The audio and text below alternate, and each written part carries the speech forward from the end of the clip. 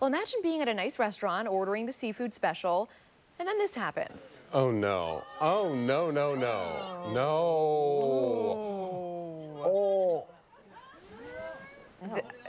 Oh. This is horrifying. I can't do it. So they started moving on the plate shortly after the meal was served at a restaurant in Japan. Got some skills. I do not want this.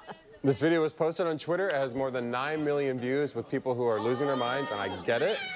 It's unclear if the person who ordered the dish knew what they were getting, but in the video you can hear some of the shocked reactions from some of the people who were eating at the restaurant. Oh, we're sorry to all of you eating breakfast right now.